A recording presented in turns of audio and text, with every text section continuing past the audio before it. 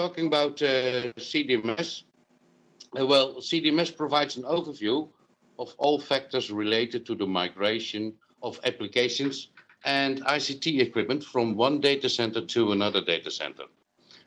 Nowadays, this happens a lot because a lot of data centers, they are either running out of capacity or they are consolidating nowadays. The training actually is a very practical approach with hints and tips based on best practices and, of course, my own experience. After this course, you should be able to plan and implement the migration from its current, the source data center, to another new target data center.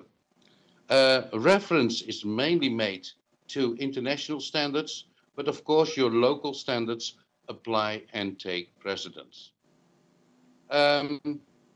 The program is a 2-day training which consists of about 11 chapters. And what I will do is I will go through those chapters very briefly to show you a bit of the content. Chapter 1 is about the data center strategy. And the data center strategy is we will talk about the data center life cycle and of course the choice you have to make.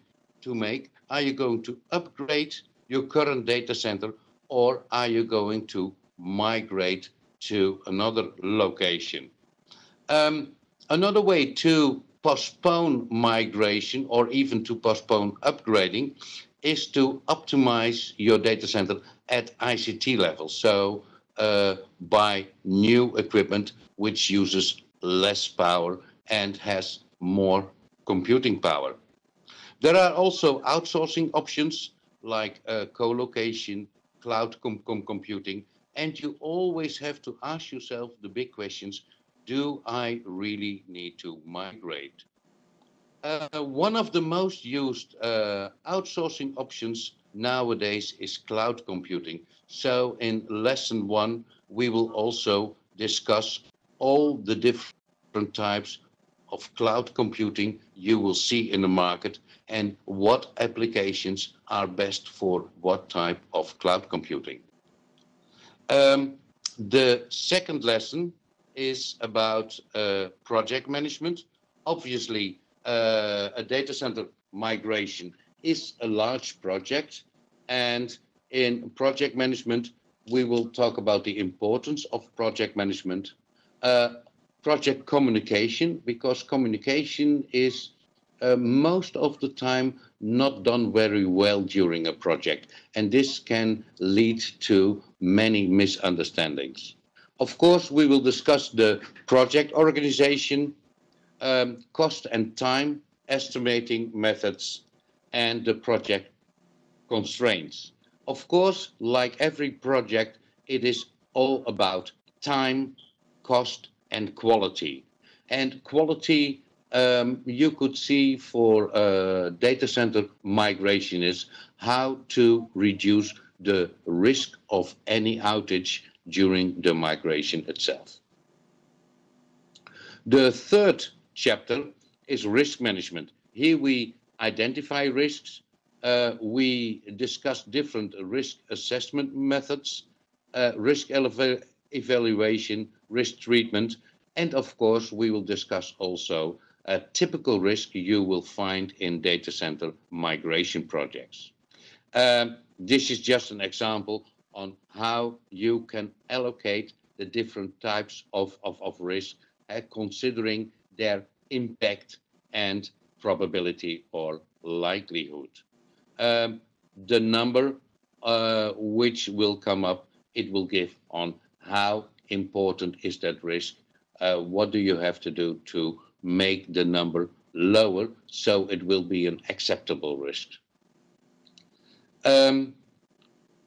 Another chapter is migration strategies. There are many different data center migration strategies. We will talk about heterogeneous migration, homogeneous migration, and actually the lift and shift, the physical migration.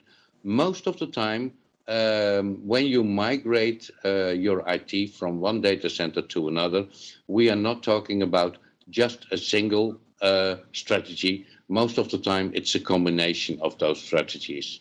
We will help you on what strategies to choose, what are the pros and cons of each strategy, and also what is the impact of IT transformations during the strategy.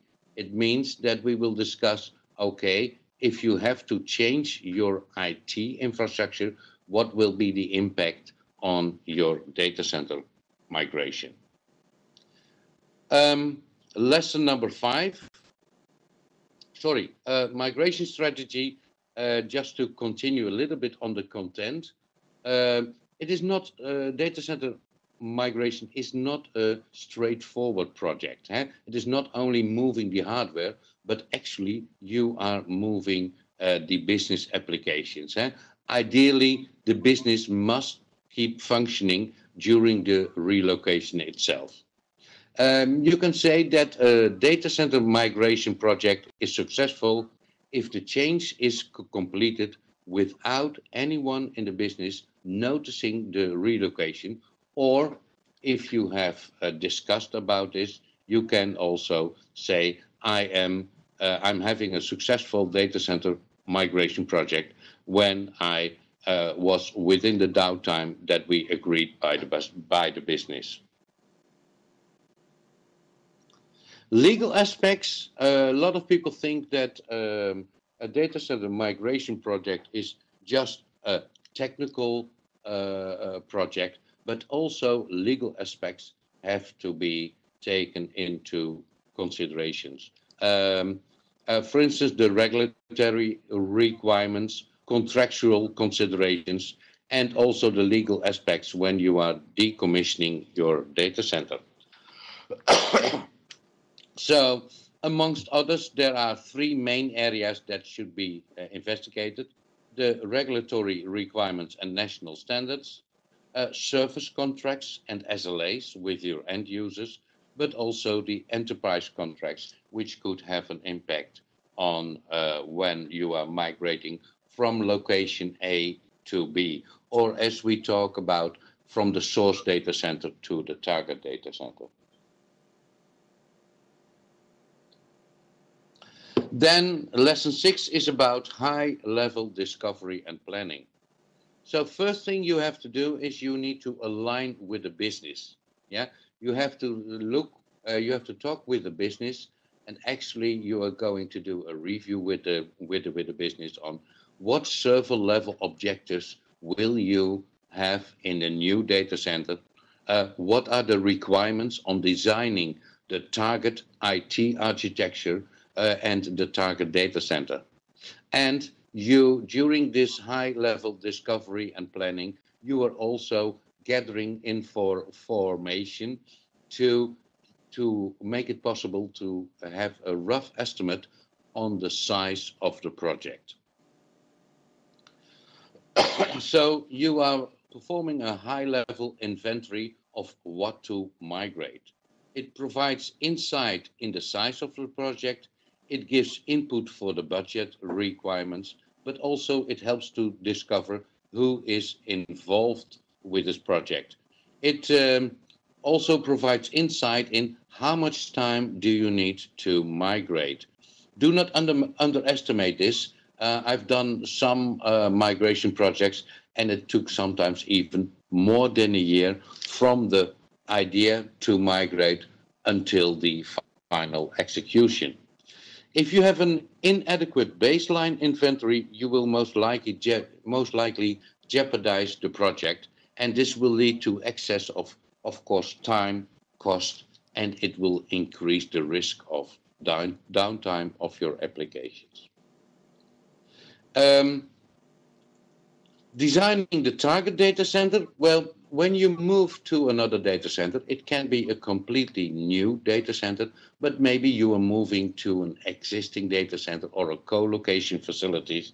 You still need to know, okay, what are the requirements for the target data center? What uptime expectations do I have? But also the size of the data center. architectural, space, power, the cooling requirements, etc. There are other items like security, efficiency, testing, and commissioning.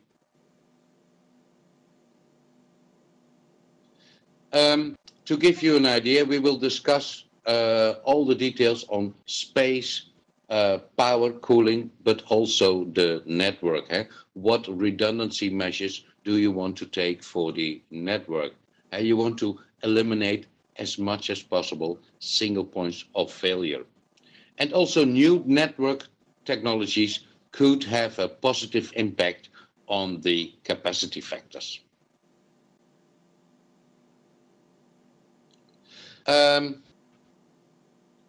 Detailed discovery and planning. This is on day 2. We will discuss the importance of discovery. We will also discuss automated discovery tools, network and system dependencies, and what are migration waves and how to plan migration waves. Migration waves, those are batches of systems or applications if you cannot migrate in a single weekend or a single day. Then you have to decide, how do I put applications and systems together so I can still run applications in my source data center and at the same time already start up the target data center. And last but not least, migration is very labor intensive, so we will also discuss staffing here. Often the discovery or inventory process is the most underestimated and overlooked activity within a data center migration project. Yeah.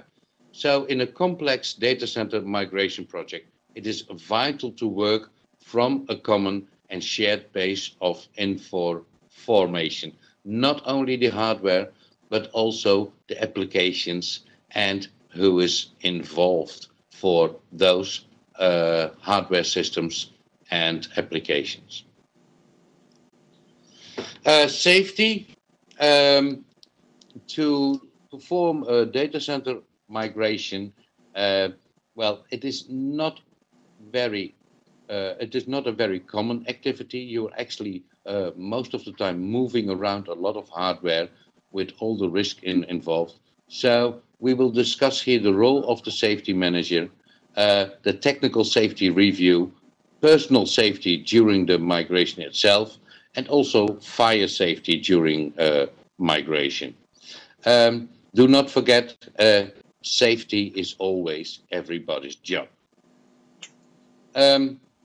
Security. During migration, a lot of people are walking in and out of the server room, walking in and out of the data center facilities. So you have to get a balance between easy access, but also you have to make sure there is no security breach. So we will discuss access control, managing security during migration, but also key management. You have to make sure that not only the physical keys are available during migration, but also passwords of systems to be able to test the systems on the new location. Policies and procedures for physical facilities, security, and access controls should be present at both the source and target data centers. They are required to support the overall objectives of the organization's information security policy. So sometimes during the migration, the security policies and access procedures might create unexpected problems. So that, for instance, support from vendors, the people who are giving support, that they are not granted access. And this can delay, of course, the actual move of your IT systems and applications. Implementation, of course, this is the actual moving of IT systems. resourcing, who is going to do the actual move, how to select the right logistics team, packing, transport, installing the equipment, etc. This chapter is, well, for 90% about practicalities during the actual lift and shift of IT systems. To give you an example, we have to inform the mover beforehand about the size and weight of the racks, to support his transport capacity planning, computer racks, how to stow them, how to avoid tilting and collapsing, etc. Also, we will discuss the decommissioning of systems. Then, the last chapter is something a lot of people forget, is how to close the project.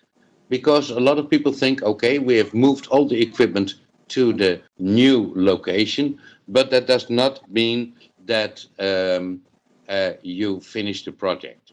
So we will explain why you need to have a proper project closure, what you can do with the lessons learned, and how to get those lessons. We will also discuss a phased completion of the project.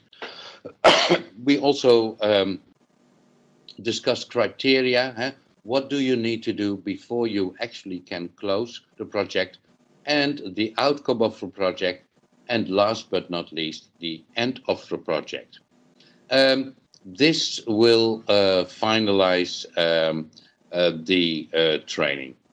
After the training, after the project has been closed, then the project board has to confirm that the project is closed. And I always advise to have a formal project closure celebration. Make sure you invite all stakeholders and project staff. Do not forget to praise the project team members, because maybe you need them in another project. And the project closure party always marks the end of the data center migration project. This is also the last chapter of the CDMS training. When we have finished the training, there will be an exam. It's a closed book exam. 40 questions are involved, multiple choice. It's a 1 hour exam with a passing mark 27 out of 40. So you need to answer 27 questions correctly. So actually, you are allowed to make 13 mistakes. When you pass the exam, you will get a certificate, which is worldwide recognized and accredited by a vendor-neutral, independent, and industry-related accreditation body. The exam and the certificate is organized by EXIN.